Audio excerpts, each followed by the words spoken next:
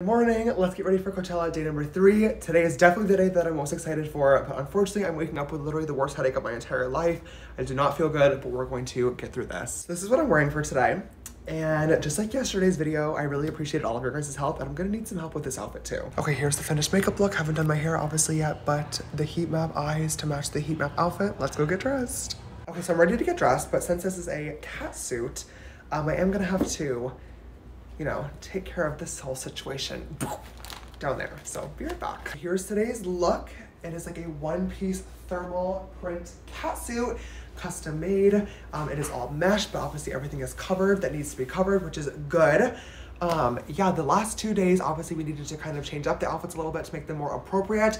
I don't know if this one is too crazy. Like, should I wear just this to the festival, or do I need to add something else? Okay, I also have this blue pair of pants that I can layer over top of the catsuit if I wanted to make it a little bit more appropriate. They do match really nicely, but obviously like this, it kind of just looks like a bodysuit with pants on. Definitely not as special, but I'm also so confused. I'm getting so many comments on my last couple of TikToks being like, these outfits are so boring in comparison to your other Coachella looks. These are not iconic. What are you doing? I got so much hate for doing custom looks a couple of years ago. It was not even funny. And everybody always makes fun of influencers for trying so hard at Coachella. Personally, I think doing like the crazy custom looks is fun. It's festival wear.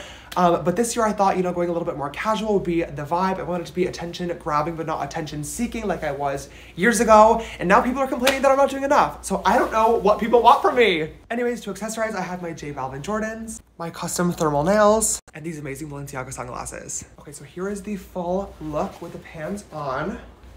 What do we think? Is it giving? Is it giving? Or do I just say fuck it and go in the full bodysuit? What do you guys think? Help!